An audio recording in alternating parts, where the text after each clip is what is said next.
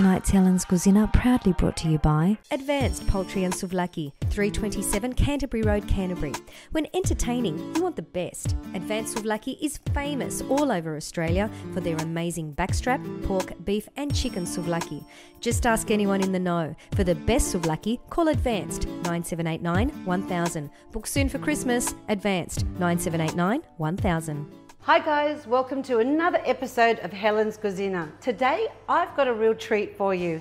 If you've ever heard of those beautiful Cypriot Flaounes or the little cheese pies, today I'm going to make life easy. You don't have to wait till Easter. This is a real treat and great for Christmas coming up. It's a Flaouna cake or a Flaouna loaf.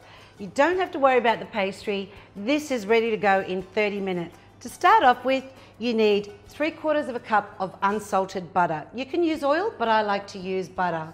We're going to whisk that until it becomes white and fluffy, and we're going to add some sugar in there. So that's 3/4 of a cup of butter. So we've got it nice and white and a little bit creamy. We're going to add our sugar in now. So that's 1/2 cup of sugar, and we're going to keep beating it until it's nice and fluffy. We're going to add to that 1 egg at a time. We've got 6 eggs in total, so we're just going to keep beating it until we're happy with it. So we're just going to add the flour into our egg and butter mixture and give it a really good mix.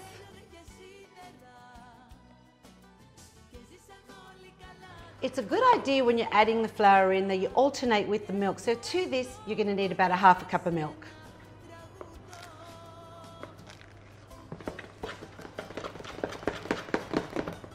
So guys, you're looking for a battery kind of mixture. It's not meant to be really thick at the moment because we're going to add our cheese in.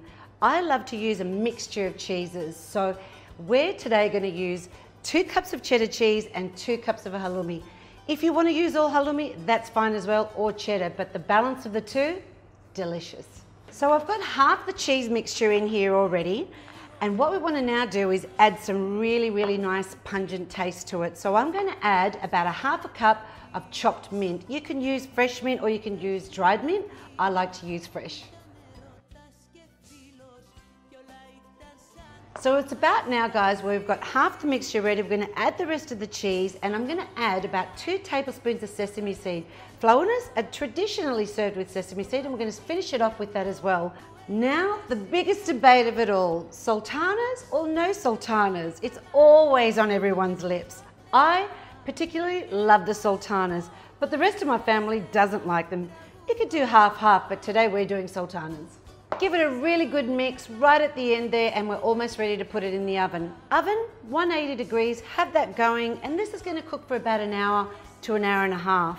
So today I'm using a rounded mold. What I like to do with this is put a little bit of butter at the end, and I've got some sesame seed in there, guys, so that when I'm putting it in, hopefully that's going to sit on the top, and when we pour it over, it's ready to go. And there we have it, guys, our Flaouna loaf. Trust me, your family and friends are going to love this. It's beautiful with a nice glass of white wine, summery day, Christmas. There it is.